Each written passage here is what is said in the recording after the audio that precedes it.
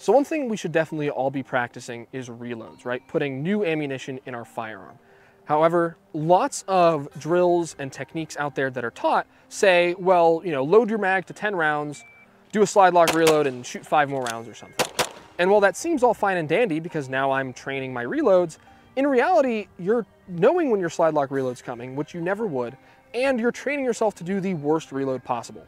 So there's a couple different kinds of reloads. First is the Tac-Mag, where there's no rush to it. I have all the time in the world. Let's say I just shot a string of fire and I decide to reach my hardest to reach magazine and just top off my gun. I'm not throwing this magazine on the ground. If it has bullets in it, I'll retain it. Maybe I'll put it backwards in a different pouch so I don't think it's a loaded mag, and I'm just topping off my gun. This could be after a course of fire before I reholster, or this could be when there's a lull in the gunfight, when backup arrives, whatever, and I can fully restock my gun, but I don't have to do it really quickly. So the second type of reload is probably the reload you really want to be doing the most, and that's a speed reload. So let's say you've shot a couple rounds downrange, and now you're going to want to maybe stock up on your magazines. Maybe you have a second, maybe you're about to engage more threats, more targets. So what you're going to do, drop that old magazine, insert a new one, and get back on target. We don't have to worry about retaining this magazine because right now what's really important is the speed at which we're putting new bullets in our gun. And now we've got the last type of reload, the reload that I mentioned earlier, the slide lock reload, where we fire our gun and our gun is completely out of ammunition. The slide locks back to the rear. Now the reason this is so bad is because I could be right in the middle of doing something, shooting a bad guy, shooting a stage of fire in a competition, and now with that bad guy right in front of me, I have to recognize I'm out of ammo, insert the new magazine, drop the slide, and re-engage.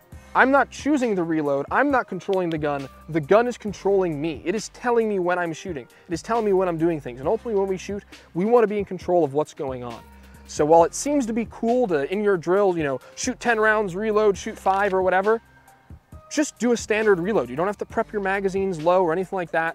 And now you might say, well, then how am I gonna prep my slide lock reload? Well, throughout the day, I pick up my old magazines and, one of my magazines, as I keep shooting throughout the day, it's gonna have only so many rounds in it. So even if I am tac-magging and speed reloading throughout the day, if I'm using the same mags, eventually I'm gonna come to a slide lock anyway. So that's how I can get that practice in. And we want the slide lock to surprise us. If I'm doing 1R1s or 2R2s or anything like that, I know it's coming, so I'm really not getting any practice. The reloads that I know are coming should be the speed reloads where, hey, I know I'm gonna conduct that reload anyways, and that's how it would be in a real life situation.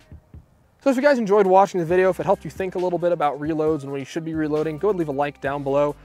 If you love slide lock reloads and you think every other type of reload is stupid and you just love running out of ammunition in gunfights, well, there's a dislike button for a reason. Otherwise, guys, go ahead in those comments, contribute to the conversation. Maybe you have some different theory, some different idea. I'd love to hear about it. Otherwise, guys, I'm uploading new videos every Saturday. Subscribe and stay tuned.